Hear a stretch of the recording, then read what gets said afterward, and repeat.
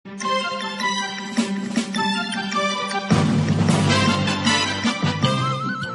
រដ្ឋមួយចំនួនរិះគន់លោកហ៊ុនសែនដែលគំរាមចាប់អ្នកលេង Facebook ទស្សនៈគណៈបកនយោបាយជុំវិញការកែច្បាប់កំណត់ឲ្យមានដំណំកម្ពុជាមានសញ្ជាតិខ្មែរតែមួយសាច់ញាតិបរិសុទ្ធដែលស្លាប់ពេលប៉ូលីសឃុំខ្លួននៅបាត់ដំបងស្នើសុំឲ្យក្រសួងមហាផ្ទៃបង្ហាញលទ្ធផលស៊ើបអង្កេតអង្គការសង្គមស៊ីវិលយល់ស្របនឹងរបាយការណ៍របស់នារីការពិសេសអង្គការសហប្រជាជាតិអំពីសិទ្ធិជនជាតិដើមភាគតិចរួមនឹងព័ត៌មានផ្សេងៗមួយចំនួនទៀត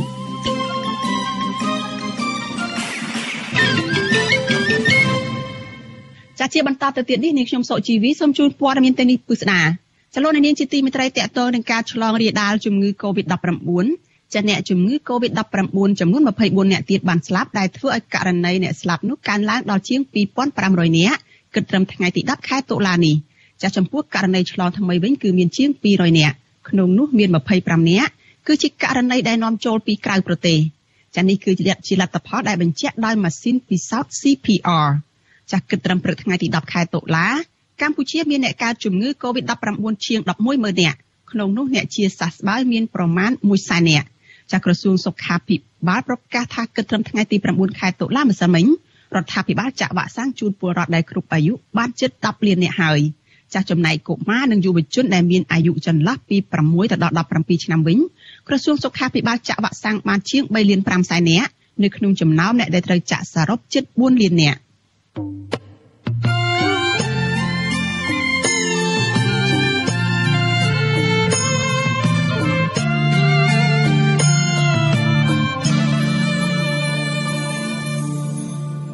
ចលនានាងជាទីមេត្រីសេចក្តីរាយការណ៍តាក់ទងនឹងការដៀមដាមគម្រាមកំហែងចាប់ខ្លួនអ្នកដែលលេង Facebook ពីសំណាក់លោកនាយករដ្ឋមន្ត្រីហ៊ុនសែនឯនេះវិញ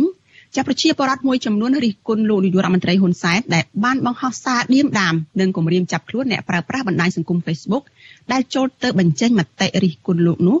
ថាគឺជាការគម្រាមកំហែងបំបិទសិទ្ធិសេរីភាពរបស់ពលរដ្ឋចាប្រតិកម្មរបស់ពលរដ្ឋនេះធ្វើឡើងក្រោយពេលដែលមេដឹកនាំរបបក្រុងភ្នំពេញបានគម្រាមចាត់វិធានការទៅលើក្រុមអ្នកលេង Facebook មួយចំនួនដែលរិះគន់លោកជាបន្តបន្ទាប់ចាករណីនេះមន្ត្រីសង្គមស៊ីវិលយល់ថារ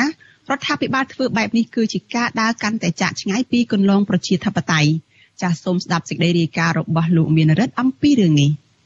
ពលករខ្មែរធ្វើការនៅប្រទេសថៃចាត់ទុកសកម្មភាពរបស់លោកនាយករដ្ឋមន្ត្រីហ៊ុនសែនដែលបានបង្ហោះសារបំផិតបំភ័យនិងគំរាមចាប់ខ្លួនអ្នកប្រើប្រាស់បណ្ដាញសង្គម Facebook នេះថាគឺជាការប្រើប្រាស់អំណាចផ្ដាច់ការដើម្បីកំទេចក្រុមអ្នកដែលមាននិន្នាការផ្ទុយពីរដ្ឋាភិបាល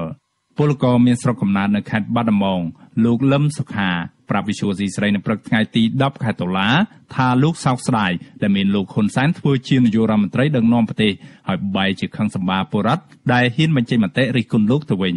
ពលករធ្វើការនៅក្នុងផ្សារទំនើបនៅក្រុងបាងកករូនេះបន្តថាឋានៈជានាយករដ្ឋមន្ត្រីគួរតែបើកចិត្តឲ្យបានទូលាយហ៊ានទទួលយកការរិះគន់របស់ពលរដ្ឋពីក្រុមមជ្ឈដ្ឋានលោកចាត់ទុកសកម្មភាពរបស់មេដឹកនាំរបស់បែកក្បាលរូនេះថាគឺជាការភ័យខ្លាចសម្លេងរិះគន់របស់ប្រជាពលរដ្ឋដែលមានមតិផ្ទុយពីរដ្ឋាភិបាលទូទាំងពិភពលោកនេះអ្នកណាក៏អត់ចង់បានដែរមេដឹកនាំរបៀបនេះដោយសារគាត់ខ្វះទំនួលខុសត្រូវហើយនឹងគាត់យកប្រជាពលរដ្ឋខ្លួនឯងធ្វើជាសត្រូវមិនគិតថាគណៈបព្វឆាំងឬក៏ជាពលរដ្ឋធម្មតាឬក៏ដូចជាតំណោះដីធ្លីអីចឹងគេនៅសុកយើងទៅរើរូបរបស់គាត់ចឹងណារបស់ផ្ដាច់ការកូនចៅឬក៏អ្នកនៅក្រោមអវាទរបស់គាត់នឹងធ្វើដោយបង្ខំដូចយើងឃើញស្រាប់ហើយការចេញបន្ត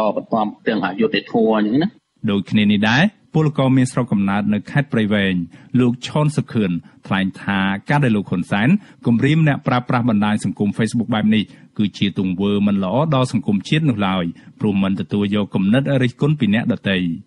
ពលករសំណង់ធ្វើការនៅទីក្រុងបាងកករូនេះយល់ថាសកម្មភាពរបស់មេដឹកនាំរបស់បែកក្បាលរូនេះគឺជាការធ្វើឡើងដើម្បីរក្សាអំណាចរបស់លោកឲ្យបានយូរអង្វែងដោយមិនខ្ចីគិតគូរពីសេចក្តីសុខរបស់ពលរដ្ឋទូទៅនោះទេបាទខ្មាស់ហើយនឹងគួរឲ្យសោកស្ដាយខ្លាំងនោះគឺគាត់ជានាយករដ្ឋមន្ត្រីហើយគាត់មិនគិតគូរពីផលប្រយោជន៍ប្រជាពលរដ្ឋផលប្រយោជន៍ប្រទេសជាតិហើយបែរទៅជាតាមគម្រាមកំហែងតាមចាប់ប្រជាពលរដ្ឋបញ្ចេញមតិយោបល់តាមបណ្ដាញសង្គមជាតិផងបាទអានេះគឺខ្មាស់បាទគេឃើញគេដឹងទៅគេនិយាយទៅខ្ញុំខ្មាស់គេមែនទេថាក្នុងនាមគាត់ជានាយករដ្ឋមន្ត្រីគាត់ធ្វើបែបហ្នឹងបាទគឺមិនសមថាជានាយករដ្ឋមន្ត្រីដឹកនាំប្រទេសដែលគេហៅថាប្រទេសអច្ឆរិយៈទេបាទ ប្រតិកម្មរបស់ប្រជាពលរដ្ឋទាំងនេះធ្វើឡើងបន្ទាប់ពីមួយរយៈពេលនេះលោកហ៊ុនសែនបានបង្ហោះសារតាមបណ្ដាញសង្គម Facebook គម្រាមចាប់អ្នកលេង Facebook ជាបន្តបន្ទាប់ជាទីហោកាលពីពេលថ្មីនេះលោកហ៊ុនសែនបានគម្រាមទៅម្ចាស់ Facebook ឈ្មោះប៊ុនឆៃសានថាតាមចាប់ពួកក្បត់ជាតិត្រូវចូលកន្លែងទើបចាប់បាន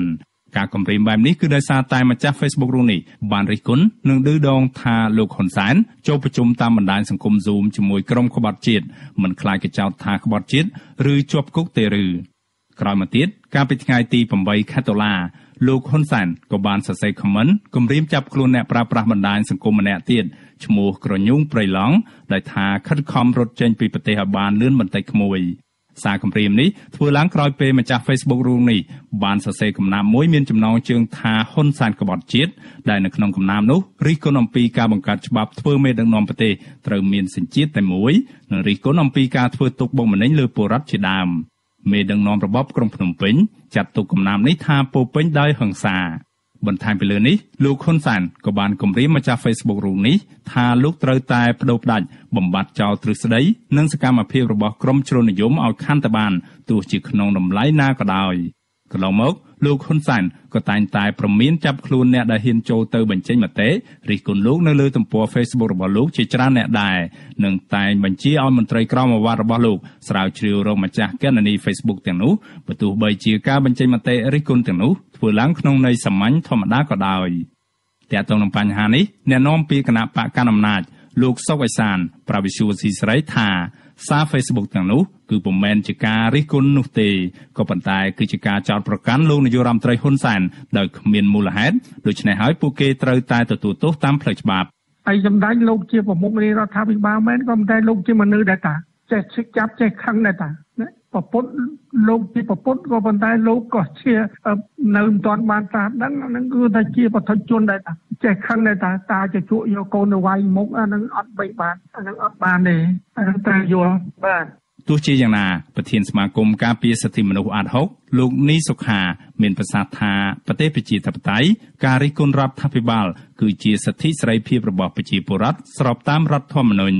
មន្ត្រីសង្គមស៊ីវិលរូបនេះចាត់ទុកការដែលលោកហ៊ុនសែនបង្ហោះសារគម្រាមអ្នកលេង Facebook នេះថាគឺជាការដើរចាកឆ្ងាយពីគន្លងប្រជាធិបតេយ្យនៅស្រុកគេក៏ដូចគ្នាដែរចំពោះការរិះគន់ទៅដល់អ្នកដឹកនាំប្រទេសគេនីមួយៗហ្នឹងទី2ទៀតខ្ញុំគិតថារឿងដែលបង្ហាញអំពីស្មារតីឬក៏បង្ហាញអំពីទស្សនៈនៃការចោទប្រកាន់គ្នាទៅវិញទៅមករវាងអ្នកណាក្បត់ជាតិអ្នកណាអីនេះគឺថាវាផ្ដើមចេញពីចំនួនបញ្ហានយោបាយហ្នឹងឯងយើងដឹងហើយថារយៈកាលកន្លងមកនេះមេដឹកនាំបកប្រឆាំងហ្នឹងក៏មិនរងការចោទប្រកាន់តិចដែររហូតដល់មានការចោទប្រកាន់ទាំងផ្លូវតុលាការទៀតផងតែគេយល់ថាតុលាការមិនមានឯករាជ្យភាពតុលាការស្ថិតនៅក្រោមឥទ្ធិពលនៃអ្នកនយោបាយមកទល់ពេលនេះអាជ្ញាធររបបក្រុងភ្នំពេញបានចាប់ខ្លួនសកម្មជននយោបាយសកម្មជនសង្គមនិងសកម្មជនបរិស្ថានជិត90នាក់ហើយដាក់ក្នុងពន្ធនាគារដោយភាគច្រើនចោទប្រកាន់ពីបទញុះញង់និងបទរួមគំនិតក្បត់ក្រៅពីនេះក៏មានសកម្មជនរាប់សិបនាក់ផ្សេងទៀតកំពុងភៀសខ្លួននៅក្រៅប្រទេសដើម្បីគេចចេញពីការតាមចាប់ខ្លួននៅក្នុងសំណុំរឿងដូចគ្នានេះដែរក្រុមអ្នកខ្លុំមើលបញ្ហាសង្គមចាត់ទុកការចាប់ខ្លួនសកម្មជនទាំងនេះថាគឺជាសកម្មភាពបោសសម្អាតអ្នកដែលមាននិន្នាការផ្ទុយពីរដ្ឋាភិបាលដែលជាឆ្អឹងទទឹងកដល់ការដឹកនាំរបស់របបឯកបកបច្ចុប្បន្ននេះខ្ញុំបាទមេរិត Visual C ស្រីរាយការណ៍ពីរដ្ឋធានី Washington ចាលោកនាងជាទីមេត្រីលោកអ្នកកំពុងតាមដានការផ្សាយរបស់ Visual C ស្រីចាប់ផ្សាយចេញពីរដ្ឋធានី Washington សហរដ្ឋអាមេរិកចាត់តាក់ទងនឹងស្ថានភាពរបស់មេដឹកនាំសហជីពលោករងឈុនដែលកំពុងតែសម្រាប់ព្យាបាលក្រោយវះកាត់ភ្នែកដោយឯពន្ធនាគារឯនេះវិញចាស់សាច់ញាតិរបស់សហជីពសាច់ញាតិរបស់មេដឹកនាំសហជីពគឺលោករងឈុនបន្តអំពាវនាវឲ្យអាជ្ញាធរពន្ធនាគារចាអនុញ្ញាតឲ្យលោកបានសម្រាប់ព្យាបាលត្រឹមត្រូវនៅក្រៅឃុំចាបន្ទាប់ពីមេសហជីពរូបនេះបានវះកាត់ភ្នែកម្ខាងរួចហើយកំពុងព្យាបាលរបួសនោះនៅក្នុងមន្ទីរពេទ្យចាសង្គមស៊ីវិលថាការអនុវត្តច្បាប់រវាងលោករងឈុននិងអ្នកជាប់ឃុំដទៃទៀតនេះហាក់ដូចជាមានស្តង់ដារ2ខណៈដែលសកម្មជនសង្គមនិងអ្នកមានលុយមានអំណាចនៅតែមានការអនុវត្តខុសគ្នានៅក្នុងពន្ធនាគារនោះចាលោកនាងនឹងបានស្ដាប់បទសម្ភាសន៍មួយរវាងនាងខ្ញុំជាមួយនឹងប្រធានសមាគមគ្រូបង្រៀនកម្ពុជាឯកដែលជាអ្នកស្និទ្ធនឹងលោករងឈុននៅក្នុងការផ្សាយរបស់យើងនៅពេលបន្តិចទៀតនេះចាដែលលោកនាងនឹងអាចបានដឹងពីស្ថានភាពរបស់លោកគ្រូរងឈុននៅក្នុងពន្ធនាគារចាសូមកុំភ្លេចតាមដានបទសម្ភាសន៍នេះនៅពេលបន្តិចទៀតនេះ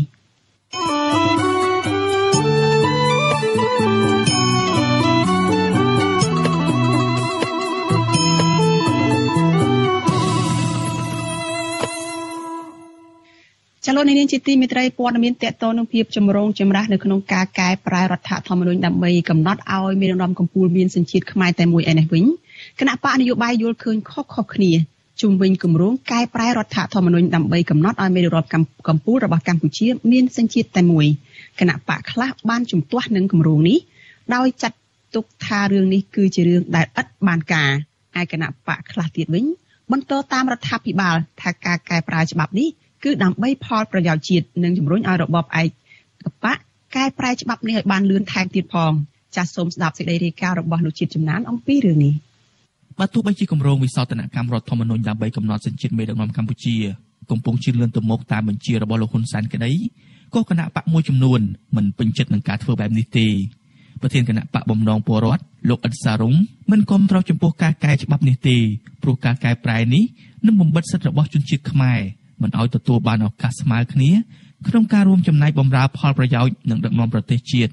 ិលោកយល់ថាមេដឹកនាំមានសញ្ជាតិតែមួយមិនប្រកាសថាស្មោះស្ម័គ្រជាមួយពលរដ្ឋនោះទេព្រោះមេដឹកនាំដែលធ្លាប់កាប់សម្លាប់ពលរដ្ឋខ្មែរក្នុងរបបកម្ពុជាប្រជាធិបតេយ្យឬរបបប៉ុលពតក៏ជាអ្នកមានសញ្ជាតិខ្មែរតែមួយដែរអ្នកខ្លះគេយល់ថាទេអ្នកមានដើមកំណើតតែមួយក៏វាអត់ត្រឹមត្រូវទេឧទាហរណ៍មេដឹកនាំក្នុងរបបកម្ពុជាប្រជាធិបតេយ្យមានលោកប៉ុលពតលោកខៀវសំផនលោកអៀងសេរីយើងឃើញវាជាបញ្ហាដោយសារអីដោយសារយើងអត់មានយន្តការច្បាប់ធានាចំពោះមនុស្សទូទៅជាពិសេសអ្នកដែលមានឥទ្ធិពលនៅក្នុងការគ្រប់គ្រងអំណាចនៅក្នុងសម័យកាលនីមួយៗហ្នឹងណាចំណែកអ្នកនយោបាយក្រៅរដ្ឋាភិបាលម្នាក់ទៀតក៏មិនចង់ឲ្យមានការកែប្រែរដ្ឋធម្មនុញ្ញកំណត់សញ្ជាតិមេដឹកនាំដែរប្រធានគណៈបកផ្នែកស្រឡាញ់ជាតិលោកជាវកត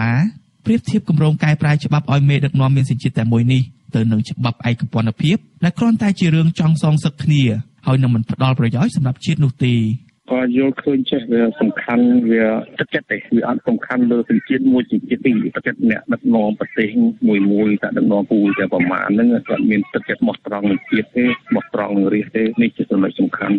ស្រដៀងគ្នានេះគណៈបកប្រជាធិបតេយ្យមូលដ្ឋានបានបង្ហោះសារតាមបណ្ដាញសង្គម Facebook ជំរុញឲ្យគណៈបកនយោបាយទាំងអស់កំណត់គោលនយោបាយសញ្ជាតិសម្រាប់គណៈបកខ្លួនក្នុងការបោះឆ្នោតជាតិឆ្នាំ2023ដោយមិនចាំបាច់រហូតដល់ការធ្វើវិសោធនកម្មរដ្ឋធម្មនុញ្ញឬបង្កើតច្បាប់ថ្មីដើម្បីកំណត់សញ្ជាតិមេដឹកនាំនៅពេលនេះនោះទេគណៈបកកែតម្រង់កម្ពុជាក៏បានចេញសេចក្តីថ្លែងការណ៍អំពាវនាវឲ្យរដ្ឋាភិបាលពិចារណាជាថ្មីពីគម្រោងវិសោធនកម្មរដ្ឋធម្មនុញ្ញនៅចំណុចមេដឹកនាំសញ្ជាតិលើសពីមួយនេះដែរកាលពីថ្ងៃទី8ខែតុលាគណៈបកថ្មីថ្មោងមួយនេះយល់ថាការកែប្រែច្បាប់ដកហូតសិទ្ធិពលរដ្ឋត្រង់ចំណុចសញ្ជាតិធ្វើឲ្យប៉ះពាល់ដល់ស្មារតីឯកភាពជាតិដែលជាចំណុចសំខាន់ក្នុងបុព្វកថារដ្ឋធម្មនុញ្ញគណៈបកកែតម្រង់កម្ពុជាហៅការដកហូតសិទ្ធិពលរដ្ឋមានសញ្ជាតិលើសពីមួយនេះថាបង្ហាញពីការរើសអើងនយោបាយរវាងខ្មែរនិងខ្មែរគ្នាឯងហើយជាការផ្ដល់ផលអវិជ្ជមានដល់ការចូលរួមផ្នែកនយោបាយនិងការអភិវឌ្ឍជាតិពីពលរដ្ឋនៅក្នុងនិងក្រៅប្រទេសផ្ទុយពីការលើកឡើងរបស់គណៈបកក្រៅរដ្ឋាភិបាលទាំងនេះប្រធានគណៈបកធម្មធិបតីអ្នកស្រីពោធិតីសាវធីដែលជាសមាជិករបស់ឧត្តមក្រុមប្រឹក្សាពិគ្រោះនឹងផ្ដល់យោបល់នោះយល់ឃើញដោយការលើកឡើងរបស់រដ្ឋាភិបាលដែរដែលសារការកំណត់សញ្ជាតិខ្មែរតែមួយសម្រាប់មេដឹកនាំកម្ពុជាជាការការពារផលប្រយោជន៍ជាតិការពារអធិបតេយ្យកម្ពុជាកុំឲ្យជាតិសាសន៍ដទៃបន្លំខ្លួនមកដឹកនាំប្រទេសជាដើមខ្ញុំត្រូវលាសញ្ជាតិដែរបើសិនជាច្បាប់នឹងចេញមកខ្ញុំត្រូវទៅហោះឡង់វិញខ្ញុំលាសញ្ជាតិភ្លាមដើម្បីខ្ញុំចូលជាបេក្ខភាពនាយករដ្ឋមន្ត្រីពីព្រោះខ្ញុំគិតថាសប្តាហ៍នេះដូចខ្ញុំជំនាញចឹងគាត់មិនមែនកំចាត់តែអ្នកក្រៅប្រទេសទេខ្ញុំនៅក្នុងច្បាប់នេះថ្ងៃនៅកំពុងធ្វើនៅក្នុងប្រទេសហ្នឹងគាត់ក៏ខ្លាចចាត់ខ្ញុំធ្វើនាយករដ្ឋមន្ត្រីដែរក៏កំចាត់តាមខ្ញុំផងដែរខ្ញុំបានជំនាញហើយក្នុងសារព័ត៌មានអញ្ចឹងខ្ញុំអត់មានខ្លាចទេខ្ញុំទៅលាលែងសញ្ជាតិមួយខ្ញុំចេះរើសយកសញ្ជាតិកំណើតរបស់ខ្ញុំដើម្បីខ្ញុំចូលរួមនយោបាយតទៅបានដោយឡែកអនុប្រធានគណៈបកផ្នែកកាមេរ៉ាលោកហែមប្រសើរមិនចង់រដ្ឋាភិបាលកែប្រែច្បាប់ត្រង់ចំណុចសញ្ជាតិនៅពេលនេះទេដើម្បីបញ្ជាការរិះគន់ថាការអនុម័តសម្លេងមានបកតែមួយលោកយល់ថារដ្ឋាភិបាលគួររងចាំដល់ការចប់បោះឆ្នោតឆ្នាំ2023ឲ្យហើយសិនចាំធ្វើវិសោធនកម្មច្បាប់ត្រង់ចំណុចសញ្ជាតិនេះដើម្បីឲ្យមានសម្លេងគណៈបកផ្សេងចូលរួមបោះឆ្នោតនិងមានការបញ្ចេញមតិបើអាចកែឬក៏ពេលយឺតពេកឲ្យទៅទីក្នុងពេល3ឆាប់ទៅហើយចាំយើងកែមានន័យថាបាក់ច្រើនចូលរួមឥឡូវនេះវាជាគណៈបកមួយដែលកាន់ឲ្យដល់ឯកបកណាគណៈរដ្ឋមន្ត្រីបានអនុម័តសេចក្តីព្រាងច្បាប់ស្តីពីវិសោធនកម្មមាត្រាមួយចំនួននៃរដ្ឋធម្មនុញ្ញនិងធម្មនុញ្ញបន្ថែមសម្ដៅធានានៅដំណើរការជាប្រក្រតីនៃស្ថាប័នជាតិដើម្បីកំណត់សញ្ជាតិខ្មែរតែមួយគត់សម្រាប់តំណែងនាយករដ្ឋមន្ត្រីប្រធានព្រឹទ្ធសភាប្រធានរដ្ឋសភានិងប្រធានក្រុមប្រឹក្សារដ្ឋធម្មនុញ្ញរួចហើយកាលពីថ្ងៃទី8ខែតុលានិងត្រៀមបញ្ជូនទៅរដ្ឋសភាជាមួយគ្នានេះក្រុមប្រឹក្សារដ្ឋធម្មនុញ្ញ ក៏កំពុងពន្លឿនកិច្ចប្រជុំរៀបចំទូតថ្វាយព្រះមហាក្សត្រលើសេចក្តីព្រាងវិសោធនកម្មរដ្ឋធម្មនុញ្ញនៅថ្ងៃទី11ខែតុលាដែរក្រៅពីការអះអាងថាវិសោធនកម្មនេះអាចការពារផលប្រយោជន៍កម្ពុជារយៈពេលវែងការមិនចង់ឲ្យបរទេសមកជ្រៀតជ្រែកនិងការចង់បង្ហាញពីភាពស្មោះត្រង់ចំពោះជាតិហើយនោះលោកហ៊ុនសែនក៏បញ្ជាក់ពីបំណងសងសឹកនិងការបិទផ្លូវមេដឹកនាំបកប្រឆាំងលោកសំរងស៊ីមិនឲ្យមានលទ្ធភាពរកសម្លេងគាំទ្រពីសមាជិករដ្ឋសភាច្រើនលើសលប់គឺ2ភាគ3មកកែប្រែរដ្ឋធម្មនុញ្ញមាត្រានេះបានដែរប៉ុន្តែលោកសំរងស៊ីឆ្លើយតបថានេះជាច្បាប់អត់ប្រយោជន៍ហើយមិនអាចរារាំងលោកមិនឲ្យធ្វើនាយករដ្ឋមន្ត្រីបានទេព្រោះបើសិនបើចាំបាច់លោកនឹងអាចលាលែងសញ្ជាតិបារាំងរបស់លោកមុនការចូលកាន់តំណែងអ្នកតាមដានស្ថានភាពសង្គមលើកឡើងថាស្មារតីនៃច្បាប់ជាសេចក្តីសម្ដែងឆន្ទៈប្រជាពលរដ្ឋទាំងមូលហើយច្បាប់ដែលល្អនិងមានប្រយោជន៍ចំពោះជាតិនិងពលរដ្ឋមិនអាចកើតចេញពីការខឹងសម្បារឬទោសៈនៃអ្នកធ្វើច្បាប់នោះទេដូច្នេះការបង្កើតច្បាប់ដែលចេញពីកំហឹងរបស់លោកហ៊ុនសែនពេលនេះគ្រាន់ជាការបង្ហាញថាលោកហ៊ុនសែនជាមេដឹកនាំផ្ដាច់ការដែលមានអំណាចប្រមូលផ្ដុំធ្វើតាមចិត្តរបស់ខ្លួនខ្ញុំបាទជាចំណាន Visual Assisray ពីរដ្ឋធានី Washington ចលនានេះជាទីមេត្រីព័ត៌មានតកតនឹងសិទ្ធិរបស់ជនជាតិដើមភាគតិចឯនេះវិញចាស់ក្រុមអង្គការសង្គមស៊ីវិលផ្នែកសិទ្ធិមនុស្សនិងសិទ្ធិរបស់ជនជាតិដើមភាគតិចយល់ស្របនឹងរបាយការណ៍របស់អ្នកជំនាញរបស់អង្គការសហប្រជាជាតិជំវិញភាពខ្វះចន្លោះនៃការគោរពសិទ្ធិជនជាតិដើមភាគតិចនៅកម្ពុជាចាស់មន្ត្រីជាន់ខ្ពស់របស់រដ្ឋាភិបាលឆ្លើយតបថារដ្ឋាភិបាលក៏កំពុងតែមានកង្វល់ពីបញ្ហាមួយចំនួនរបស់ជនជាតិដើមភាគតិចដែរនិងកំពុងដោះស្រាយបញ្ហាទាំងនោះជាជំហានចាលោកអ្នកនាងនឹងបានស្ដាប់សេចក្តីរាយការណ៍នេះពុស្ដានៅក្នុងការផ្សាយរបស់យើងនៅពេលបន្តិចទៀតនេះ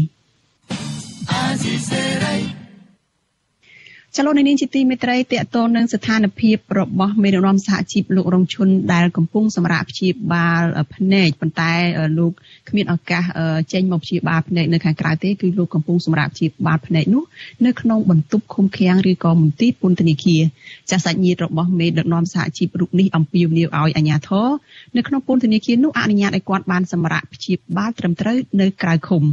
ចា៎នេះខ្ញុំមានសម្ភារផ្ទាល់មួយជាមួយនឹងអ្នកដែលស្និទ្ធជាមួយនឹងលោករងឈុនគឺអ្នកស្រីអុកឆាយាវីដែលជាប្រធានសមាគមគ្រូបង្រៀនកម្ពុជាឯករាជ្យចា៎អ្នកស្រីចូលមកជជែកនៅក្នុងកម្មវិធីផ្សាយរបស់យើងនៅពេលនេះចា៎តាមប្រព័ន្ធវីដេអូ Skype ចា៎ជំរាបសួរអ្នកស្រីអុកឆាយាវីចា៎ចា៎នេះខ្ញុំអត់បានឮពីខាងអ្នកស្រីទេប្រហែលអ្នកគ្រូមិនទាន់បើកម៉ៃដឹងអ្នកគ្រូចា៎ចាជំរាបសួរចាអរគុណច្រើនអ្នកគ្រូចាអ្នកគ្រូលោកគ្រូរងឈុនចាសូមអធិស្ឋានបានវះកាត់ដុំឈាមកកនៅក្នុងភ្នែកស្ដាំរបស់លោកនោះតាំងពីថ្ងៃទី15ខែកញ្ញានៅឯមន្ទីរពេទ្យមិត្តភាពខ្មែរសូវៀតគឺយើងហៅថាមន្ទីរពេទ្យរុស្ស៊ីនឹងហើយតើមកដល់ពេលនេះស្ថានភាពគាត់យ៉ាងណាទៅហើយនៅក្នុងពន្ធនាគារនឹងហើយតើមានមូលហេតុអ្វីខ្លះដែលខាងក្រមគ្រួសារដូចជាអ្នកគ្រូនឹងស្នើសុំឲ្យគាត់បានចេញមកព្យាបាលនៅខាងក្រៅនោះចាជំរាបសួរអរគុណនៅវិទ្យុអសិសរីហើយអរគុណអ្នកស្រីហើយនឹងប្រិយមិត្តទាំងអស់ដែលតាមដានស្ដាប់វិទ្យុអសិសរីទាំងមូលចាស្ថានភាពលោករងឈុននៅពេលនេះគាត់បានធូរស្បើយ 50% ហើយប៉ុន្តែអ្វីដែលយើងគួរបារម្ភជាងថានៅពេលដែលគាត់ព្យាបាលនៅក្នុងមន្ទីរពេទ្យប្រហែលជាគាត់បានដល់ 70% បាត់ហើយមើលទៅប៉ុន្តែដោយសារតែគាត់គ្រាន់តែវះកាត់ហើយសម្រាប់បានតែ1ម៉ោង2ម៉ោងត្រូវគេដឹកយកទៅពន្ធនាគារវិញអញ្ចឹងអ្វីដែលគាត់ទៅក្នុងពន្ធនាគារយើងបារម្ភពីបញ្ហាជុំវិញខ្លួនគាត់ចាជាពិសេសបន្ទប់ស្នាក់នៅទោះបីជាដកអ្នកដែលជួបបារីចេញខ្លះមែនប៉ុន្តែអ្វីដែលគាត់រស់នៅក្នុងហ្នឹងគឺអត់មានអនាម័យចាយើងឃើញអត់មានអនាម័យទេសូម្បីតែទឹកប្រើប្រាស់យើងឃើញថាទឹកដូចជាកខ្វក់ចាកខ្វក់ណាដូច្នេះ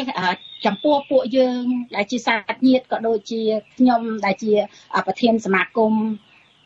បន្តវេនពីគាត់ហ្នឹងក៏យើងចង់ឲ្យរដ្ឋាភិបាលក៏ដូចជាក្រសួងពាក់ព័ន្ធហ្នឹងអនុញ្ញាតឲ្យលោករងឈុនដែលគាត់អត់បានប្រព្រឹត្តខុសចាឲ្យគាត់បានសម្រាប់នៅព្យាបាលនៅគេហដ្ឋានគាត់ទៅឬក៏ក្នុងមន្ទីរពេទ្យទៅខ្ញុំគិតថាជាបញ្ហាល្អប្រសើរបំផុតបើសិនជាគាត់នៅអញ្ចឹងយើងខ្លាចថាការព្យាបាលរបស់គាត់យឺតហើយខ្លាចមានបញ្ហានៅថ្ងៃក្រោយចាព្រោះអីកែវភ្នែកជាកែវប្រលឹងជាកត្តាសំខាន់ណាស់ដែលមនុស្សគ្រប់រូប រូបដែលអត់បានចាយើងឃើញបើសិនជាបាត់ភ្នែកតែពិភពលោកធំធេងប៉ុណ្ណាក៏អត់មានន័យដែរដូច្នេះការទទូចសុំឲ្យគាត់នៅក្រៅឃុំនេះគឺចង់ឲ្យគាត់ព្យាបាលភ្នែករបស់គាត់ក៏ដូចជាសុខភាពរបស់គាត់ដែលគាត់មានជំងឺច្រើនមុខទៀតយើងឃើញហើយថាមនុស្សម្នាក់ហើយគាត់ជាគ្រូបង្រៀនម្នាក់ដែលគាត់ប្រើប្រាស់ដីសប្រើប្រាស់ធ្វើអញ្ចឹងវាប៉ះពាល់ដល់បញ្ហានៅក្នុងខ្លួនគាត់បន្តទៅទៀតចាអញ្ចឹងគួរតែអធិស្ឋានដល់គាត់កុំឲ្យគាត់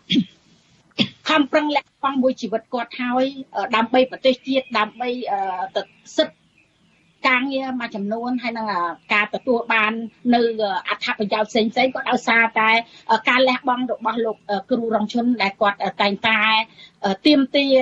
ដើម្បីឲ្យពួកយើងក៏ដូចជាពលរដ្ឋទាំងអស់មានសិទ្ធិសេរីភាពក្នុងការនិយាយស្ដីតែបច្ចុប្បន្ននេះគឺយើងឃើញហើយថាទោះបីការបាត់បង់ណាក្នុងការដែលបញ្ចេញមតិតាមប្រព័ន្ធទូរស័ព្ទក្តីតាមនិយាយរួមទៅបិទសិទ្ធិគ្រប់បែបយ៉ាងក្តីខ្លះមែនប៉ុន្តែយើងក៏នៅតែទាមទារចាយើងនៅតែទាមទារឲ្យរដ្ឋាភិបាលនឹងបើកចំហឲ្យលោកជននឹងបាននៅក្រៅឃុំចាដើម្បីព្យាបាលជំងឺរបស់គាត់ទៀតចាអ្នកគ្រូបើតាមការដែលព័ត៌មានហ្នឹងគឺពេលដែលលោកគ្រូរងឈុនគាត់បានវះកាត់ភ្នែកភ្លាមកាលពីថ្ងៃទី15ខែកញ្ញាហ្នឹងគឺមន្ទីរពេទ្យហ្នឹងបានផ្ដល់ពេលឲ្យគាត់សម្រាកហ្នឹងតែរយៈពេលខ្លីមែនទែនហើយបើប្រៀបធៀបទៅហ្នឹងខាងសាច់ញាតិហ្នឹងក៏បានលើកឡើងដែរថាបើប្រៀបធៀបជាមួយនឹងអ្នកជាប់ឃុំផ្សេងទៀតដូចជាអ្នកដែលមានលុយមានអំណាចដែលគាត់ជាអ្នកដូចជា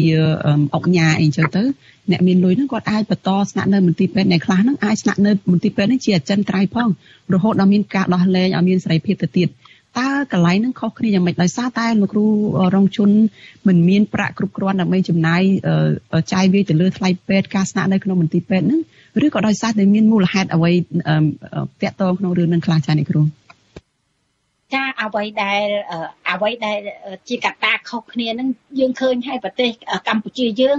តែងតែធ្វើអីគឺស្តង់ដារពីរទាំងអស់ណាសម្បីតែការដែលនិយាយស្ដីការដែលផ្សព្វផ្សាយគ្រប់បែបយ៉ាងបើសិនជាគណៈបកកាន់អំណាចធ្វើអីក៏បានដែរចាសូម្បីតែអ្នកដែលវាយប្រជាពលរដ្ឋអ្នកដែលវាយតំណាងរាស្ត្រកន្លងមកហ្នឹងក៏ត្រូវបានឡើងបន្សាកក៏ត្រូវបានទួនាទីខ្ពស់មុខខ្ពស់មាត់ដែរប៉ុន្តែអ្នកដែលទាមទាររយុត្តិធម៌ដោយលោករងឈុនអញ្ចឹងយើងឃើញថាគាត់ធ្វើទាំងអស់នេះគឺដើម្បីប្រទេសជាតិមិនមែនធ្វើដើម្បីតែបុគ្គលគាត់ទេអញ្ចឹងគួរតែគាត់ទទួលបាននៅមេដៃចាមេដៃសន្តិភាពមួយមេដៃជាតិមួយដែលលើកទឹកចិត្តរបស់គាត់មិនគួរណាត្រូវបានដាក់ខ្នោះវាយខ្នោះគាត់ហើយយកគាត់ទៅដាក់ពន្ធនាគាររយៈពេល2ឆ្នាំចាបើជាធម្មតាយើងឃើញហើយថាការធ្វើសតែស្តង់ដារ2លោកអុកញ៉ាគេមានលុយគេមានអំណាចជាគណៈបកនយោបាយទោះបីប្រព្រឹត្តអំពើខុសឆ្គងបែបណាពួកគាត់ត្រូវបានដាក់លុយធានាហើយនៅមន្ទីរពេទ្យក្នុងម៉ាស៊ីនត្រជាក់រហូតដល់ថ្ងៃដែលដោះលែងតែចំពោះលោករងជនយើងគ្រាន់តែសុំទៅទូចសុំឲ្យគាត់បាននៅសម្រាប់ព្យាបាលភ្នែកមួយរយៈ4-5ថ្ងៃក៏ខាងនេះក៏អត់អនុញ្ញាតចាដូច្នេះការអ្វីដែលយើងចង់ឲ្យធ្វើចង់ឲ្យមានភាពស្មើគ្នាចាយើងអត់ចង់ឲ្យប្រើប្រាស់ស្តង់ដារ2ហ្នឹងទេចាបើប្រើប្រាស់ស្តង់ដារ2មិនងាយទម្លាប់ការនឹងបានទេអញ្ចឹងរដ្ឋាភិបាលគួរតែពិចារណាឡើងវិញនៅអ្វីដែលកំពុងតែធ្វើសប្តាហ៍ថ្ងៃចាហើយអ្វីដែលទាមទារនេះគឺពួកយើងមិនបានធ្វើឲ្យចលាចលសង្គមទេគឺយើងចង់ឲ្យប្រទេសកម្ពុជាយើងកុំឲ្យប្រទេសជិតខាងគេដៀលថ្មេះហើយពិភពលោកគេថ្កោលទោសចាយើងចង់ឲ្យប្រទេសកម្ពុជាយើងដែលកំពុងតែមានជំនឿទៅលើការធ្វើបន់បាបគួរតែធ្វើបែបណាដើម្បីឲ្យលោករងឈុនក៏ដូចជាអ្នកផ្សេងទៀតដែលកំពុងតែមានជំងឺហ្នឹងបានព្យាបាលជំងឺរបស់គាត់ នៅក្រៅឃុំចាអ្នកគ្រូតើហេតុអ្វីបានជាទើបតែទៀងទានៅពេលនេះពីព្រោះថាការវះកាត់ហ្នឹងបានធ្វើតាំងពីពាក់កណ្ដាលខែកញ្ញាកន្លងទៅហើយរំលងទៅពីជាង2សប្តាហ៍ទៅហើយនឹងចាតើមានបញ្ហាអីឃ្លាតទៀតនៅក្នុងរឿងព្យាបាលលោកគ្រូរងជននឹងទើបមានការទៀងទានៅពេលនេះចាតាមពិតទៅការទៀមទាពួកយើងនៅយើងស្រែកតែរហូតថាចង់ឲ្យរដ្ឋាភិបាលក៏ដូចជាក្រសួងមហាផ្ទៃចាបានឲ្យគាត់នៅសម្រាប់ព្យាបាលនៅមន្ទីរពេទ្យប៉ុន្តែនៅរយៈពេលនេះយើងឃើញថាការវះកាត់ភ្នែករបស់គាត់ទោះបីបាន 50% វាយឺតក្នុងការដែលជាសះស្បើយអញ្ចឹងយើងចង់ឲ្យអ្វីដែលគាត់បានភ្លឺហើយជា 100% នៅក្រៅឃុំដើម្បីសុខភាពភ្នែករបស់គាត់ចាហើយខ្ញុំបានសួរនាំគាត់ខ្ញុំបានជួបតាមទូរស័ព្ទក៏ដូចញាតិមិត្តរបស់គាត់ដែលទៅជួបនៅក្នុងពន្ធនាគារយើងឃើញថាគាត់បានស្មារតីនិងឆន្ទៈរបស់គាត់នៅតែស្រឡាញ់នៅតែសួរសុខទុក្ខដល់ប្រជាពលរដ្ឋក៏ដូចលោកគ្រូអ្នកគ្រូកម្មករជាពិសេសមិត្តភ័ក្តិដែល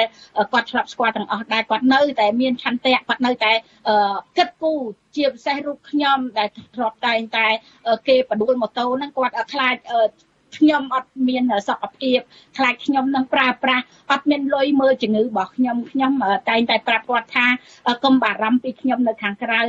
បារម្ភពីសុខភាពរបស់លោកដែលនៅក្នុងពន្ធនាគារហើយខ្ញុំអរគុណលោករងឈុនខ្លាំងណាស់ទោះបីជាជាប់ពន្ធនាគារប៉ុន្តែគាត់នៅតែគិតគូរនៅតែបារម្ភពីលោកគ្រូអ្នកគ្រូក៏ដូចជាខ្ញុំផ្ទាល់ដែលរួមការងារជាមួយគាត់ភ័យខ្លាចថាពួកយើងទាំងអស់គ្នាឈឺដល់ជំងឺ COVID បំលែងថ្មីគាត់ថាជំងឺបំលែងថ្មីជាជំងឺកាចសាហាវអញ្ចឹងគាត់តែងតែដល់សារឲ្យពួកយើងទាំងអស់គ្នាការពារខ្លួនកុំឲ្យយើងបានឆ្លងនៅជំងឺ COVID ចាជាពិសេសពលរដ្ឋទូទាំងប្រទេសផងដែរហើយគាត់ក៏ផ្ដាំផ្ញើថាបើនៅសល់9ឬក៏10ខែទៀតគាត់នឹងចេញ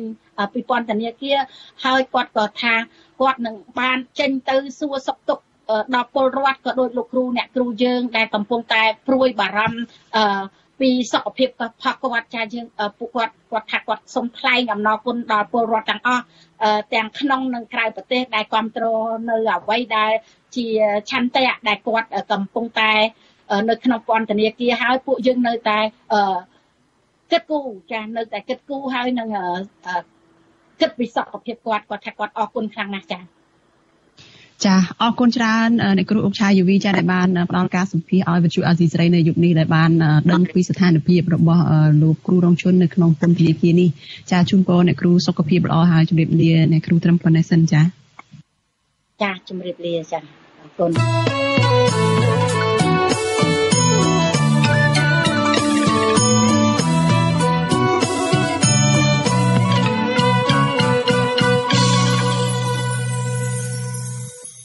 ចាលោកអ្នកនាងជាទីមេត្រីសេចក្តីរាយការណ៍ពីខេត្តបាត់ដំបងឲ្យដឹងថាសាច់ញាតិរបស់បរិះដែលស្លាប់នៅពេលដែលប៉ូលីសបានឃុំខ្លួនសួរចម្លើយនៅឯនគរបាលស្រុកសង្កែខេត្តបាត់ដំបងកាលពីដើមខែមេសានោះបានបន្តស្នើដល់ក្រសួងមហាផ្ទៃឲ្យបង្ហាញលទ្ធផលនៃការស្រាវជ្រាវនិងស៊ើបអង្កេតដើម្បីចាត់វិធានការតាមផ្លូវច្បាប់ទៅលើជនដៃដល់និងផ្ដល់យុត្តិធម៌ទៅដល់ពួកគាត់ចាមន្ត្រីសង្គមស៊ីវិលយល់ថាករណីនេះយុត្តិធម៌សម្រាប់ពួកគាត់គឺស្ថិតនៅក្នុងដៃរបស់សមត្ថកិច្ចជំនាញដូច្នេះសមត្ថកិច្ចមិនគួរពន្យាពេលតទៅទៀតនោះទេចាសសូមស្ដាប់សេចក្តីរាយការណ៍របស់លោកមួងណារ៉េតអំពីរឿងនេះសាច់ញាតិរបស់បរិះដែលស្លាប់ពេលដែលប៉ូលីសឃុំខ្លួន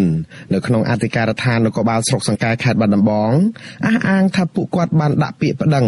និងស្នើសុំអន្តរាគមន៍ពីស្ថាប័នពាក់ព័ន្ធឲ្យជួយរកយុត្តិធម៌ជាច្រើនខែមកហើយក៏ប៉ុន្តែមន្ត្រីមានសមត្ថកិច្ចទាំងនោះមិនទាន់បង្ហាញលទ្ធផលណាមួយដើម្បីឲ្យគ្រួសារជនរងគ្រោះមានទំនុកចិត្តលើការអនុវត្តច្បាប់នៅឡើយទេស្រីបង្ការរបស់ជនរងគ្រោះគឺលោកស្រីមុំសំអូនប្រាប់វិទ្យុអាស៊ីសេរីថាការិយាល័យព្រហ្មទណ្ឌកម្រិតធ្ងន់នៃក្រសួងមហាផ្ទៃកាលពីថ្ងៃទី2ខែកញ្ញាបានកោះហៅលោកស្រីទៅសាកសួរជុំវិញករណីស្នាមរបួសក្មួយប្រុសរបស់លោកស្រីពេលដែលលោកស្រីទទួលសពយកមកធ្វើបុណ្យ លោកស្រីបានបញ្ជាក់ប្រាប់សមត្ថកិច្ចថាតាមការសង្កេតលើសាកសពរបស់លោកពេជ្រធីរ៉េតមើលឃើញមានស្នាមរបួសច្រើនកន្លែងដែលក្មួយប្រុសលោកស្រីមិនអាចស្លាប់ដោយសារតែកាំងបេះដូងឬប្រើថ្នាំញៀនដោយការអះអាងរបស់មន្ត្រីនគរបាលស្រុកសង្កែកន្លងមកនោះទេស្ត្រីរូបនេះដាក់ការសង្ស័យថាក្មួយប្រុសអាចរងទរណកម្មធ្ងន់ធ្ងររហូតដល់ស្លាប់ដូច្នេះលោកស្រីស្នើសុំឲ្យសមត្ថកិច្ចជំនាញក្រសួងមហាផ្ទៃពន្យាការស៊ើបអង្កេតនិងចាត់វិធានការច្បាប់លើជនដៃដល់ដើម្បីផ្ដល់យុត្តិធម៌ដល់ជនរងគ្រោះគឺធ្វើទរណកម្មវាពួកខ្ញុំដោះខោអាវវាជូតទឹកសម្អាតចម្អាស់ទឹកហ្នឹងវាជាប់ពេញខ្លួនហើយសូម្បីតែកកហ្នឹងលើកទៅល្ងាកល្ងក់អញ្ចឹងណាអូនហើយខ្លួនវាជាប់ទាំងអស់មុខវាចក្កជាវាជាប់នឹងហើមទាំងខៀវភ្នែកអីវិញស្ងាស់អីវិញប៉ៅពូពាល់អស់ខ្ញុំអត់ជឿជាក់ថាវាមានបេះដូងទេគឺមានការធ្វើទរណកម្មសួរចម្លើយនឹងឯងខ្ញុំអត់ព្រមទេខ្ញុំទុកចិត្តថាស្នើរោយុត្តិធម៌ឲ្យលោកស្រីមុំសំអូនទទួលដំណឹងថាមន្ត្រីជំនាញព្រហ្មទណ្ឌកម្រិតធ្ងន់បានកោះហៅមន្ត្រីនគរបាលស្រុកសង្កែមួយចំនួនទៅបំភ្លឺផងដែរកាលពីពេលថ្មីៗនេះក៏ប៉ុន្តែរហូតមកដល់ពេលនេះគ្រួសារជនរងគ្រោះមិនទាន់ទទួលបានដំណឹងអ្វីនៅឡើយទេកាលពីថ្ងៃទី16ខែមិថុនាកន្លងទៅគណៈកម្មាធិការជាតិប្រឆាំងទរណកម្មចេញរបាយការណ៍ស្រាវជ្រាវរបស់ខ្លួនដោយសន្និដ្ឋានថាជនរងគ្រោះឈ្មោះពេជ្រធីរ៉េតអាចស្លាប់បណ្ដាលមកពីការធ្វើទរណកម្មស្រាលឬក៏ធ្ងន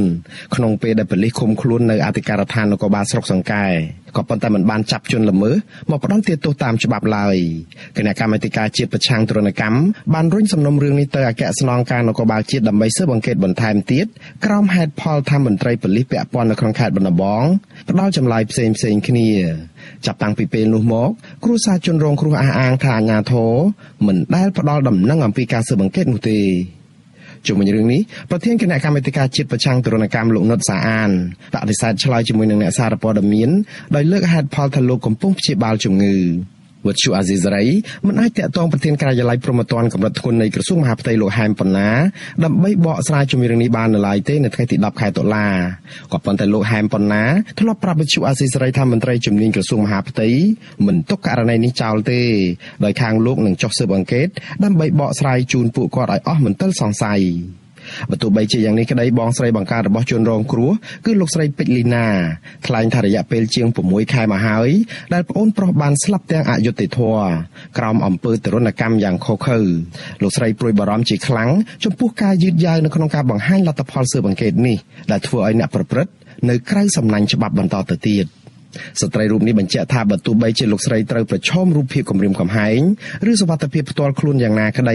លោកស្រីនៅតែបដិញ្ញាចិត្តស្វែងរកយុត្តិធម៌ឲ្យប្អូនប្រុសដោយបង្ហោះសារលើ Facebook ដើម្បីសូមអន្តរាគមន៍ពីស្ថាប័នពាក់ព័ន្ធដដែលបានទទួលលទ្ធផលនៃការស៊ើបអង្កេតយ៉ាងម៉េចសូមជួយផ្ដល់ដំណឹងឲ្យខ្ញុំផងចាហើយខ្ញុំសូមឲ្យច្បាប់ដាក់ទោសទៅសមត្ថកិច្ចដែលយកប្អូនខ្ញុំទៅធ្វើទរណកម្មនេះឲ្យសមនឹងទង្វើដែលគាត់បានធ្វើគឺប្រៃផ្សាយខ្លាំងណាស់ធ្វើដាក់ប្អូនខ្ញុំនេះប្អូនខ្ញុំមិនមែនជាអ្នកទោសទេគាត់ត្រឹមតែជាជនជាប់ចោទមិនទាន់កាន់កាត់ក្តីពីតុលាការប៉ុន្តែគាត់ត្រូវអ្នកច្បាប់យកទៅធ្វើទរណកម្មរហូតដល់ស្លាប់គឺអយុត្តិធម៌ខ្លាំងណាស់សម្រាប់ប្អូនខ្ញុំនេះកាលពីថ្ងៃទី3ខែមេសាបរិមម្នាក់ឈ្មោះពេជ្រធីរ៉េតអាយុ31ឆ្នាំមានមុខរបរជាជាងផ្សារដៃរស់នៅភូមិបោះពោឃុំអូដំបងមួយស្រុកសង្កែបានស្លាប់បាត់បង់ជីវិតនៅក្នុងពេលដែលប៉ូលីសចាប់ឃុំខ្លួនសួរចម្លើយនៅអធិការដ្ឋាននគរបាលស្រុកសង្កែអស់រយៈពេលជាង3ម៉ោងការឃាត់ខ្លួននេះធ្វើឡើងដោយសារតែប៉ូលីសសង្ស័យថាគាត់រាយខ្សែភ្លើងអគ្គិសនីដើម្បីឆក់សម្លាប់ប្រពន្ធនៅក្នុងផ្ទះដោយសារតែភ្លើងប្រច័ណ្ឌក៏ប៉ុន្តែសាក្សីអះអាងថានៅក្នុងពេលដែលកើតហេតុគឺបរិសុទ្ធជាប្តីនេះមិនបាននៅផ្ទះនោះឡើយប៉ូលីសខេត្តបាត់ដំបងបកស្រាយថាលោកពេជ្រធីរ៉េតស្លាប់ដោយសារកាំងបេះដូងព្រោះប្រើថ្នាំញៀនហួសកម្រិតក៏ប៉ុន្តែនៅពេលដែលសាច់ញាតិពិនិត្យសាកសពឃើញមានស្នាមរបួសនឹងជាំពេញខ្លួនចាប់តាំងពីជើងរហូតដល់ក្បាលនិងមានហូរឈាមតាមច្រមុះនិងត្រចៀកព្រមទាំងស្នាមខុងនៅកន្លែងដាក់ខ្នោះនិងស្នាមជាំខ្លាំងនៅកជើងទាំងពីរលើសពីនេះទៅទៀតសម្លៀកបំពាក់របស់ជនរងគ្រោះត្រូវបានផ្លាស់ប្ដូរហើយសាច់ញាតិអះអាងថាសមត្ថកិច្ចបានព្យាយាមរារាំងមិនឲ្យសាច់ញាតិនិងអ្នកកាសែតពិនិត្យសាកសពទៀតផងអ្នកជំនាញនឹងគ្រួសារជនរងគ្រោះសន្និដ្ឋានថាស្នាមជាំនឹងរបួសនៅលើដងខ្លួនសាកសពលោកពេជ្រធីរ៉េតជាស្នាមរងទរណកម្មដោយសារការវាយដំនិងឆក់ខ្សែភ្លើងមន្ត្រីសម្របសម្រួលសមាគមការពារសិទ្ធិមនុស្សអាត60ប្រចាំខេត្តបាត់ដំបងលោកយិនមេងលីមានប្រសាសន៍ថាការដែលការិយាល័យព្រហ្មទណ្ឌកម្រិតធ្ងន់នៃក្រសួងមហាផ្ទៃក៏ហៅភាគីពាក់ព័ន្ធទៅបំភ្លឺលើសំណុំរឿងនេះគឺជាសញ្ញាវិជ្ជមានមួយក៏ប៉ុន្តែលោកសង្កេតឃើញថាដំណើរការស៊ើបអង្កេតរបស់មន្ត្រីជំនាញហាក់យឺតយ៉ាវនៅឡើយលោកបញ្ជាក់ថាស្ថានភាពជំងឺ Covid-19 បច្ចុប្បន្នលែងជាឧបសគ្គសម្រាប់សមត្ថកិច្ចអូសបន្លាយការស៊ើបអង្កេតទៀតហើយ មន្ត្រីសង្គមស៊ីវិលរូបនេះបន្តជំរុញឲ្យសមត្ថកិច្ចជំនាញព្រំប្រទានកម្រិតធ្ងន់នៃក្រសួងមហាផ្ទៃបង្ហាញលទ្ធផលស្រាវជ្រាវឬក៏ស៊ើបអង្កេតឲ្យបានឆាប់ដើម្បីផ្ដល់យុត្តិធម៌និងឲ្យពួកគាត់អស់ចិត្តឲ្យក្រុមគ្រួសាររបស់សាកសពគាត់អស់មន្ទិលសង្ស័យអស់ការរងចាំនឹងវារយៈពេលយូរពេកខាងកសិកម្មការដ្ឋាននគរបាលជាតិអស់លោកដែលទទួលបន្ទុកនេះក៏បីតែពន្លឿនបញ្ហានេះបីឲ្យក្រុមគ្រួសារនឹងបានទទួលលទ្ធផលទៅទោះបីជាលទ្ធផលនឹងវាវិជ្ជមានក្តីលទ្ធផលអវិជ្ជមានក្តីឲ្យចេញជារបាយការណ៍មកកុំឲ្យទៅនៅតែសន្ទឹងរង់ចាំពីមួយខែទៅមួយខែហ្នឹងបាទ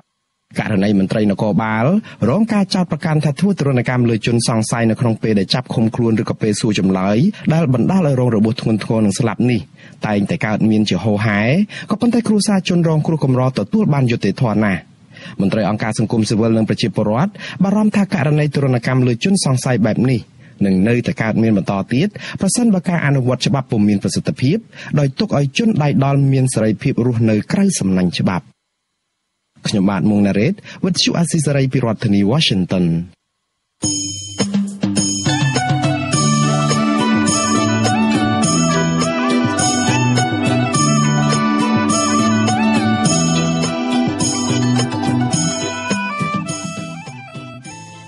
លោកអ្នកនាងជាទីមេត្រីចានៅក្នុងឱកាសនេះដែរចានាងខ្ញុំសូមថ្លែងអំណរគុណដល់លោកអ្នកនាងដែលតែងតែមានភក្ដីភាពចំពោះការផ្សាយរបស់យើងហើយចាត់ទុកការស្ដាប់វិទ្យុអាស៊ីសេរីនឹងគឺជាផ្នែកមួយនៃសកម្មភាពប្រចាំថ្ងៃរបស់លោកអ្នកនាងចាការគាំទ្ររបស់លោកអ្នកនាងនេះហើយដែលធ្វើឲ្យយើងខ្ញុំកាន់តែមានភាពស្វាហាប់នៅក្នុងការស្វែងរកព័ត៌មាននិងផ្តល់ព័ត៌មានជូនលោកអ្នកនាងចាមានអ្នកគាំទ្រកាន់តែច្រើនចាកាន់តែធ្វើឲ្យយើងខ្ញុំនឹងមានទឹកចិត្តមោះមុតថែមទៅទៀត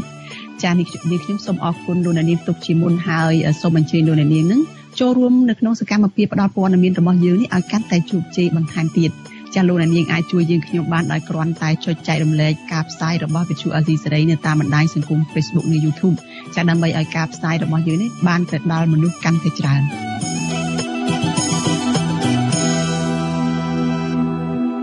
ចាលោកនាងកញ្ញាប្រិមិត្តជាទីមេត្រីចាព័ត៌មានតកតងនឹងរបាយការណ៍របស់អ្នករាយការណ៍ពិសេសអង្គការសហប្រជាជាតិចាស្ដីពីសិទ្ធិមនុស្សនៅកម្ពុជាវិញម្ដងចាក្រុមអង្គការសង្គមស៊ីវិលដែលធ្វើការងារនៅផ្នែកសិទ្ធិមនុស្សនិងសិទ្ធិរបស់ជនជាតិដើមភាគតិចយល់ព្រមចំពោះរបាយការណ៍របស់អង្គការ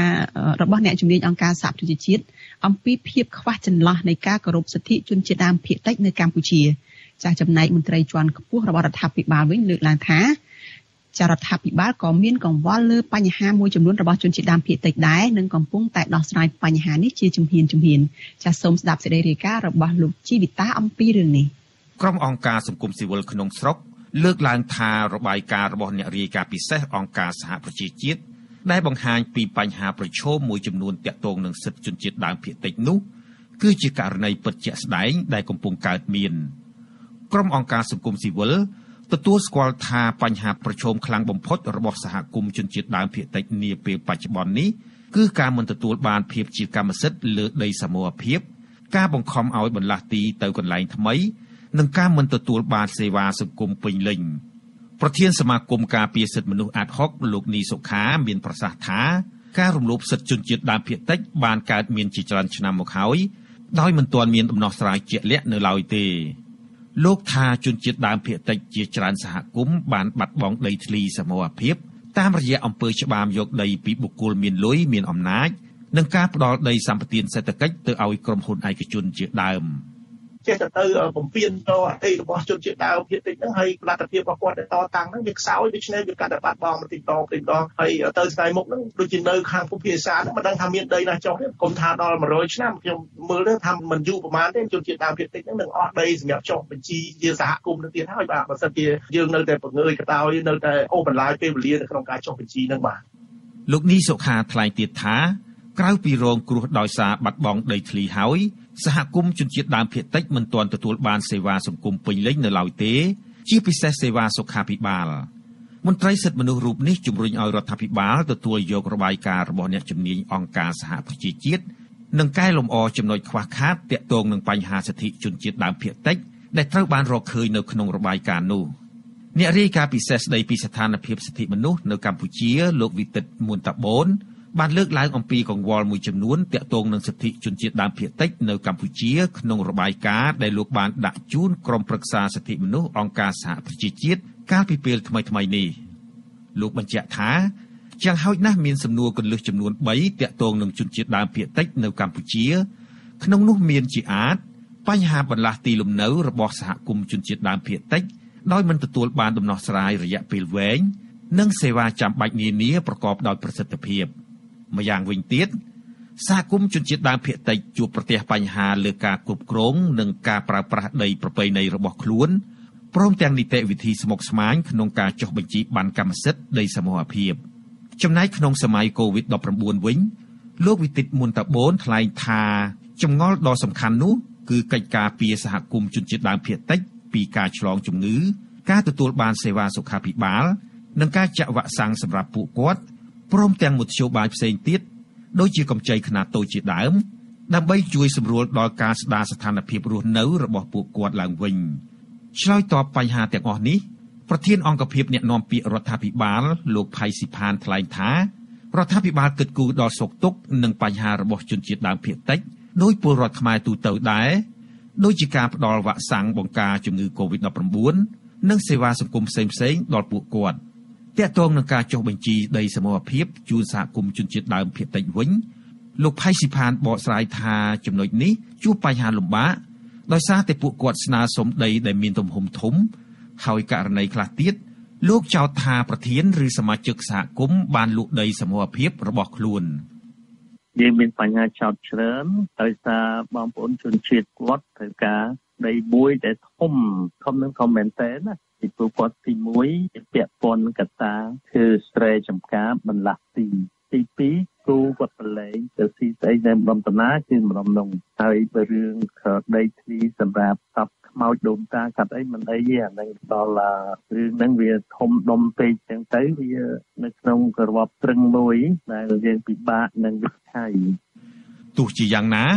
អង្គការសង្គមស៊ីវិលមិនយល់ស្របនឹងការបកស្រាយរបស់មន្ត្រីជាន់ខ្ពស់រដ្ឋាភិបាលត្រង់ចំណុចនេះទេនាយកប្រតិបត្តិអង្គការពលរដ្ឋខ្មែរលោកពឹកសុភ័ណ្ឌពន្យល់ថាជនជាតិដើមភាគតិចបន្តរស់នៅតាមបែបប្រពៃណីដូច្នេះពួកគាត់ត្រូវការដីច្រើនប្រភេទដូចជាដីលំនៅឋានដីអាស្រ័យផលជាក់ស្ដែងដីចំការវិលជុំដីកប់សពនិងដីព្រៃអរិយជាដើមលោកថាអាជ្ញាធរអាចចុះពិនិត្យនិងវាយតម្លៃតាមតម្រូវការជាក់ស្ដែងរបស់ពួកគាត់ដើម្បីសម្រេចពីទំហំដីដែលអាចផ្ដល់ឲ្យសហគមន៍ជនជាតិដើមភាគតិចប្រធានអង្គការដែលធ្វើការច្រើនជាមួយសហគមន៍ជនជាតិដើមភាគតិចរូបនេះមើលឃើញថាឧបសគ្គដែលរាំងស្ទះដល់ដំណើរការចុះបញ្ជីដីសមូហភាពនោះគឺជាឆន្ទៈរបស់រដ្ឋាភិបាលទៅវិញទេពីព្រោះរដ្ឋាភិបាលហាក់ចង់ទុកដីឲ្យក្រុមហ៊ុនឯកជនវិនិយោគជាងផ្ដល់ឲ្យសហគមន៍ជនជាតិដើមភាគតិចនៅពេលណាដែលជនជាតិដើមភាគតិចខ្លួនឯងទាមទារដីចុះបញ្ជីដើម្បីគ្រប់គ្រងដើម្បីប្រើប្រាស់អាស្រ័យផលរដ្ឋាភិបាលថាវាជារឿងឥតប្រយោជន៍វាខាតដីរដ្ឋដីអីទៅវិញតែបើសិនជាគេឲ្យទៅក្រុមហ៊ុនឯកជនគេនឹងបានទទួលផលប្រយោជន៍តាមរយៈអំពើពុករលួយអីចឹងមកណាលុយក្រោមតុក្រៅតុអីចឹងជាដើមណាគេថាហ្នឹងវាក្រុមហ៊ុនគេបង់ពន្ធជូនរដ្ឋចំណុចពីរហ្នឹងហើយដែលខ្ទាស់គ្នាហ្នឹងហើយដែលមើលទៅវារឿងអយុត្តិធម៌លោកពឹកសុភ័ណ្ឌអំពាវនាវដល់រដ្ឋាភិបាលឲ្យពន្លឿននីតិវិធីចុះបញ្ជីដីសមូហភាពជូនសហគមន៍ជនជាតិដើមភាគតិចនៅទូទាំងប្រទេសពីព្រោះនេះជាចំណុចគន្លឹះដែលឈានទៅដល់ការដោះស្រាយបញ្ហាដទៃទៀតទាក់ទងនឹងសិទ្ធិជនជាតិដើមភាគតិចនៅកម្ពុជាប្រសិនបើ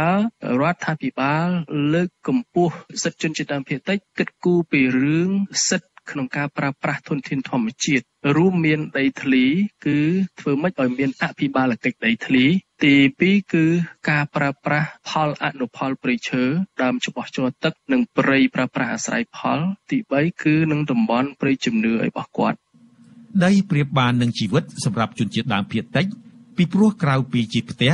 ជាកន្លែងកំណើតនិងជាកន្លែងប្រកបរបរហើយនោះដីក៏ជាកន្លែងរក្សាអត្តសញ្ញាណប្រពៃណីវប្បធម៌និងជំនឿរបស់ពួកគាត់ផងដែរទោះជាយ៉ាងណាដំណើរការធ្វើបានកម្មសិទ្ធិដីសមូហភាពសម្រាប់សហគមន៍ជនជាតិដើមភាគតិចមានភាពស្មុគស្មាញខ្លាំងចំណាយអស់ថវិកាច្រើននិងប្រើពេលវេលាច្រើនឆ្នាំទៀតផងគិតត្រឹមខែកញ្ញាឆ្នាំ2020ជនជាតិដើមភាគតិចចំនួនតែ30សហគមន៍ប៉ុណ្ណោះដែលទទួលបានកម្មសិទ្ធិដីធ្លីសមូហភាពខណៈកម្ពុជាមានជនជាតិដើមភាគតិចប្រមាណ455សហគមន៍ ការិយាល័យឧត្តមស្នងការអង្គការសហប្រជាជាតិទទួលបន្ទុកសិទ្ធិមនុស្សប្រចាំកម្ពុជាវាយតម្លៃថាតាមមាត្រាប្រចាំឆ្នាំបច្ចុប្បន្នឬល្បឿនការងារបច្ចុប្បន្នកម្ពុជាត្រូវប្រើពេលប្រហែល100ឆ្នាំទៀតទើបអាចឲ្យជនជាតិដើមភាគតិចទាំងអស់ទទួលបានកម្មសិទ្ធិដីធ្លីសមូហភាពរបស់ពួកគាត់ស្ថាប័នដដែលនេះបញ្ជាក់ថានេះជាពេលវេលាដ៏យូរដែលការផ្លាស់ប្ដូរជាច្រើនអាចនឹងកើតមានឡើងដូច្នេះអត្តសញ្ញាណរបស់ជនជាតិដើមភាគតិចក៏អាចនឹងត្រូវបាត់បង់ផងដែរក្រៅពីសម្ដែងការព្រួយបារម្ភអំពីវាសនានិងសិទ្ធិរបស់ជនជាតិដើមភាគតិចនៅកម្ពុជាក្នុងរបាយការណ៍របស់ខ្លួនហើយការិយាល័យឧត្តមស្នងការសិទ្ធិមនុស្សអង្គការសហប្រជាជាតិកំពុងធ្វើយុទ្ធនាការលើបណ្ដាញសង្គមដើម្បីជំរុញឲ្យគ្រប់ភាគីចូលរួមរក្សាដីជនជាតិដើមភាគតិចដោយគាំទ្រការសម្រួលនីតិវិធីផ្ដល់ប័ណ្ណកម្មសិទ្ធិដីសមូហភាពស្ថាប័នអង្គការសហប្រជាជាតិដដែលនេះសង្កត់ធ្ងន់ថាការរក្សាដីជនជាតិដើមភាគតិចមានន័យស្មើនឹងការរក្សាអត្តសញ្ញាណប្រពៃណីវប្បធម៌និងជំនឿរបស់ពួកគាត់យ៉ាងដូចនោះដែរខ្ញុំជីវិតាអាស៊ីសេរី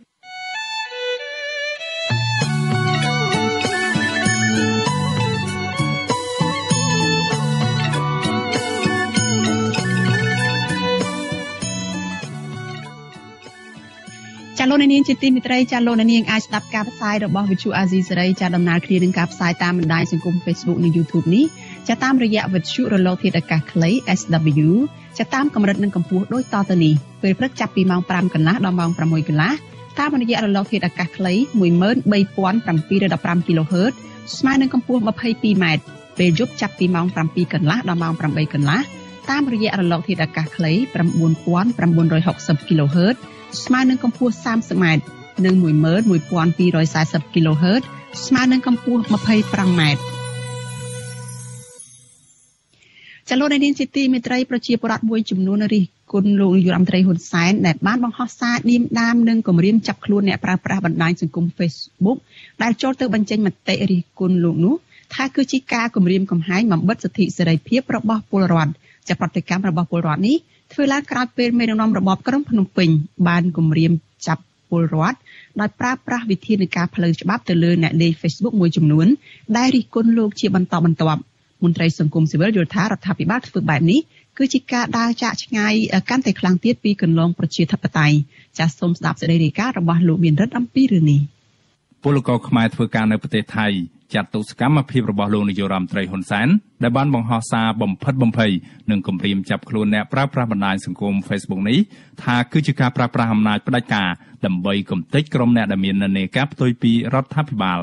ពលករមានស្រុកកំណើតនៅខេត្តបាត់ដំបងលោកលឹមសុខាប្រាប់វិទ្យុស៊ីស្រីនៅព្រឹកថ្ងៃទី10ខែតុលាថាលោកសោកស្ដាយដែលមានលោកហ៊ុនសែនធ្វើជានាយករដ្ឋមន្ត្រីដឹកនាំប្រទេសហើយបែរជាខឹងសម្បាពលរដ្ឋដែលហ៊ានបញ្ចេញមតិរិះគន់លោកទៅវិញ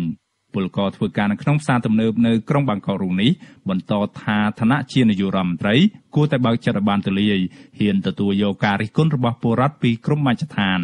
លោកចាត់ទុកសកម្មភាពរបស់មេដឹកនាំរបបឯកបករូបនេះថាគឺជាការភ័យខ្លាចសម្លេងរិះគន់របស់ប្រជាពលរដ្ឋដែលមានមតិផ្ទុយពីរដ្ឋាភិបាលទូទាំងពិភពលោកនេះអ្នកណាក៏អត់ចង់បានដែរមេដឹកនាំរបៀបនេះដោយសារគាត់ខ្វះទំនួលខុសត្រូវហើយនឹងគាត់យកប្រជាពលរដ្ឋខ្លួនឯងធ្វើជាសត្រូវមិនគិតថាគណៈបព្វឆាំងឬក៏ជាពលរដ្ឋធម្មតាឬក៏ដូចជាទំនាស់ដីធ្លីអីចឹងគេនៅសុកយើងទៅរើរូបរបស់គាត់ចឹងណារបបផ្ដាច់ការ